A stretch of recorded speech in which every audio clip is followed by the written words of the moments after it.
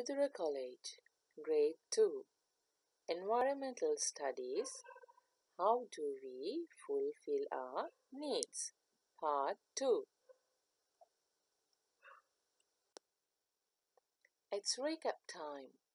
In the last lesson, you learnt about how do we fulfill our needs. What are our basic needs, the places where we can get them, and who help us to fulfill our needs. Let's look at some of our needs and people and the places help us to fulfill our needs. Food. The vendor in the market help us when we go to buy food for ourselves. Water. The water board supplies water to our home, and the meter reader help us by reading our meter. Clothing. The shopkeepers in the textile shop help us when we go to buy clothes for ourselves. Health. When we are sick and then go to hospital, and doctors and nurses help us. Education. Teachers and principal help us in the school to educate ourselves. Electricity.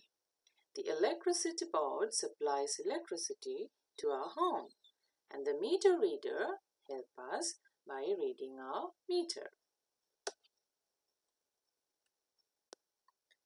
Now let's move on to today's topic and learn more about how do we get our needs. Children, can you guess what is this place? Yes, it's a market. Now can you tell me what we need to take with us when we go to the market? Yes, we need to take a list of goods, enough amount of money, and a market bag. Well done. How can we have a good shopping experience?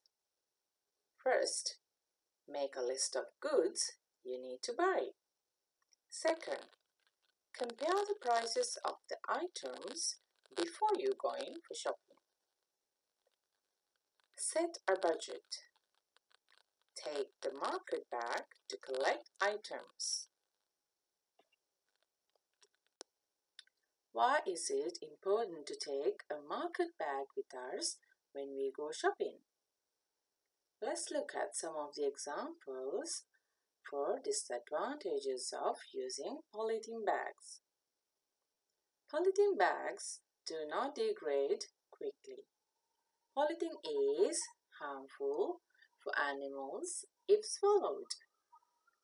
The soil gets infertile. Polythene makes the environment untidy.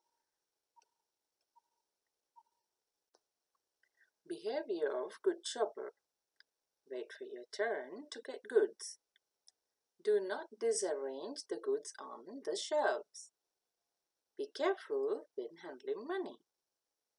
And be helpful to other customers. I hope that you have learned and enjoyed this lesson very well. This is the last lesson of ENV Studies of second term. Thank you, children. Stay safe.